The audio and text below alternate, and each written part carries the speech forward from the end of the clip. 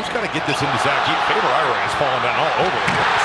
And Edey Boyle, who is a three-point shooter, all by himself, top of the key. And now Boyle following Edey, and Edey, any hopes of getting back at you? I mean, it was strategic. Okay, all right. I just want to make sure you don't see it as a vendetta.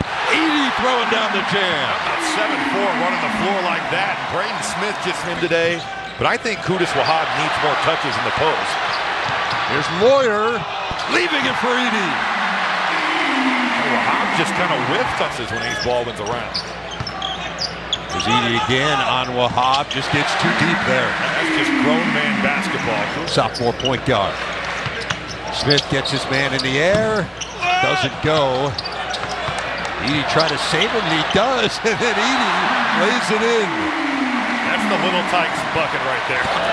Clary going for the steal there, but Braden Smith has it inside Edey. That was too easy.